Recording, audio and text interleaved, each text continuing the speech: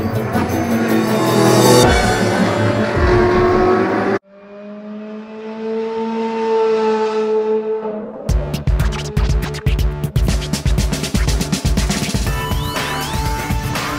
regreso aquí en Auto 060 en Cristina Radio Network, y ahora vamos a hablar de un tema muy importante que es la seguridad en los autos. El Instituto de Aseguradoras y Seguridad en las Carreteras, el IIHS por las siglas como se dicen en inglés, condujo las pruebas para los vehículos compactos y solamente uno de 11 vehículos que probaron alcanzó el rating aceptable. Así que aquí vamos con la entrevista con Ross Rader del IIHS. So now we're here with Ross Rader with the Insurance Institute for Highway Safety. How are you, Ross? Happy New Year, I guess. Still new in January. Happy New Year to you. Thanks for having me. Thank you very much. Again, a very interesting new study about small vehicles, minicars in this case, with this new frontal test that you've been doing for what is now, a couple of years now? Yeah, the Institute implemented the small overlap test in 2012. This is a more stringent frontal test that's more challenging for the vehicle's structure, and it was implemented after our research showed that about 25% of the serious injuries that still occur in frontal crashes are in these small overlap collisions.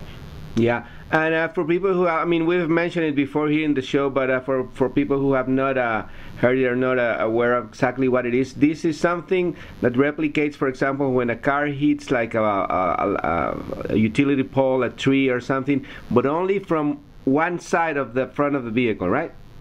Yeah, if you picture the front end of a car and you think about the different crash tests that are done. For example, the U.S. federal government conducts a frontal test in which the whole front end, the full width of the front end, hits the test barrier. Yeah. The Institute, since 1995, has done a frontal test in which only 40% of the front end hits a barrier. So it's a smaller portion of the front end.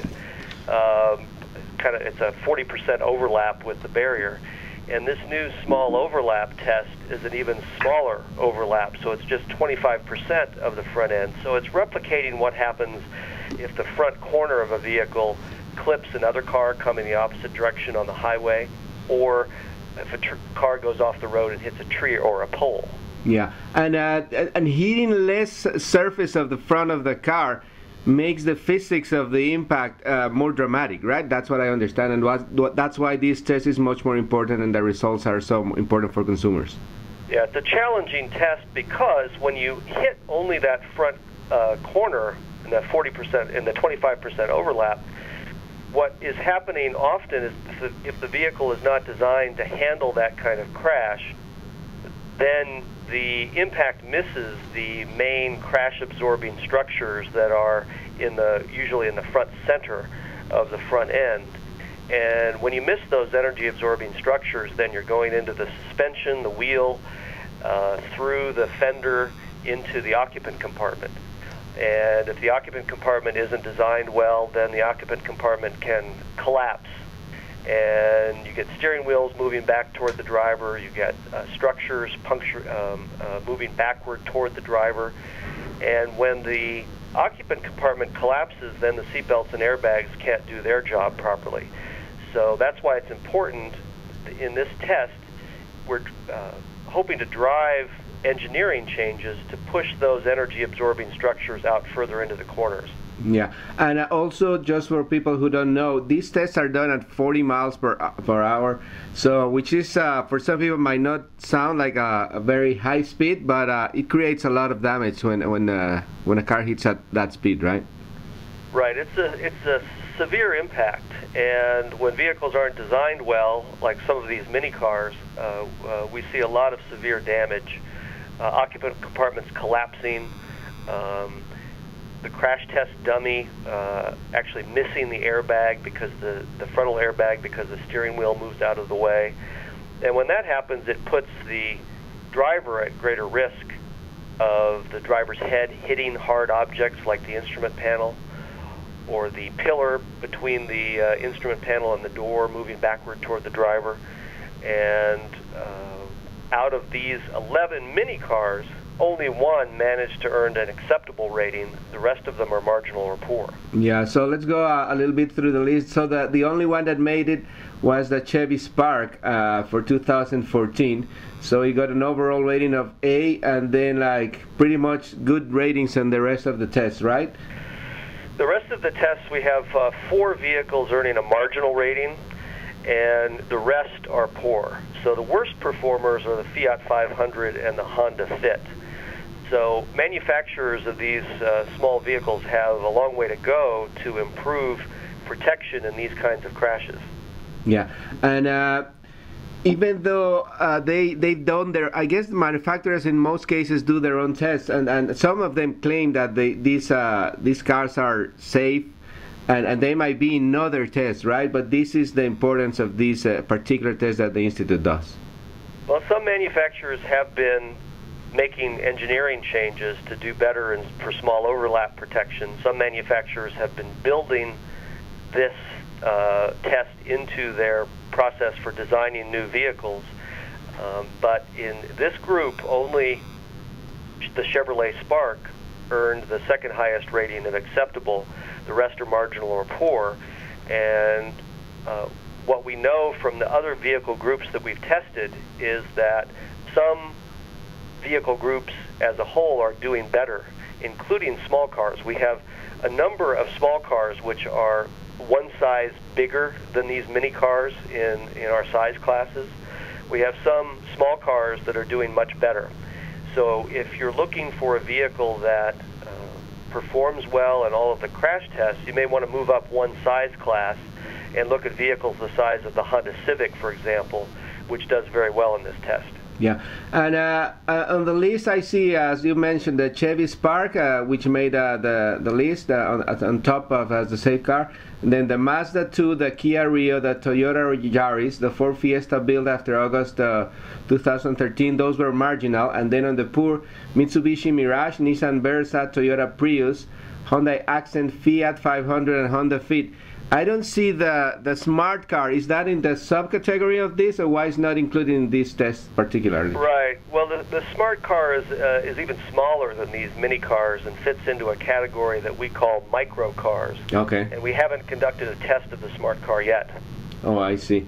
So as you were mentioning, when people are looking into cars, and obviously these cars are very popular because of their price and because of some of the features that they have, are very good for teenagers. I mean, like, people are looking into an option of this, but as you said, the Institute has noticed that a little bigger car will be a safer choice, right?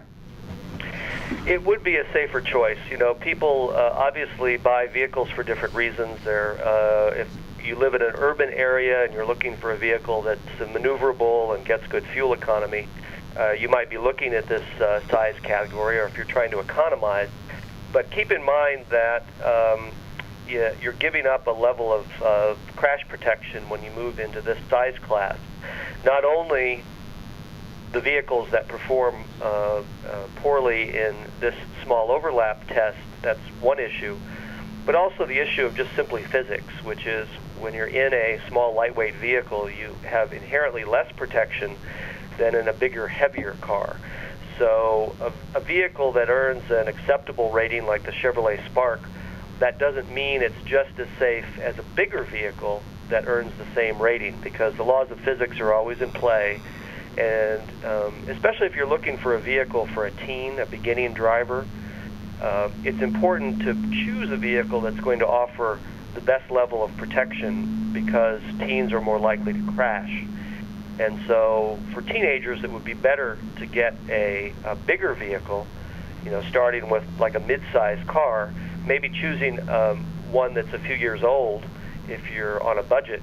But it would be better to choose a mid-sized car that's a few years old rather than one of these mini cars that's brand new. Yeah, that's I guess another issue, because actually my neighbor who just bought a used C-Class, like it's like 5, 7, 8 years old maybe. The car looks fabulous, but the teen doesn't like it, so that's a whole separate issue.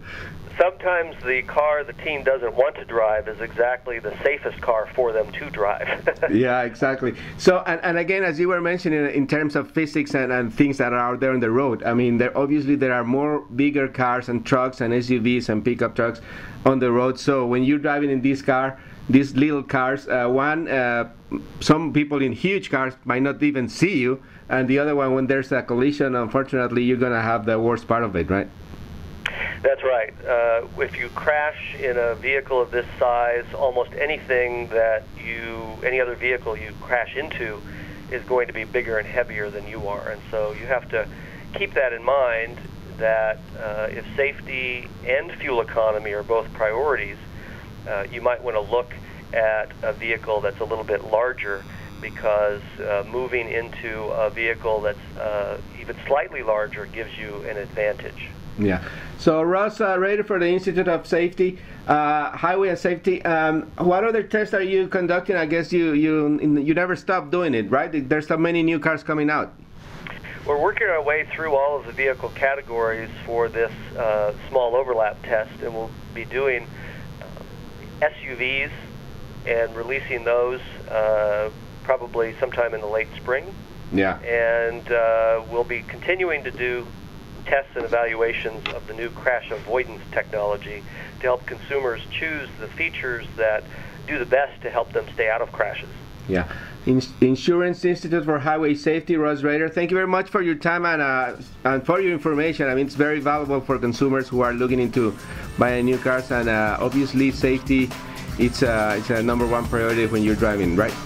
Yep, that's exactly right. And you can see all of the results on our website at IIHS.org. Thank you very much, Ross, and talk to you soon with the new round of tests. Thank you very much. Bye. Have a good day.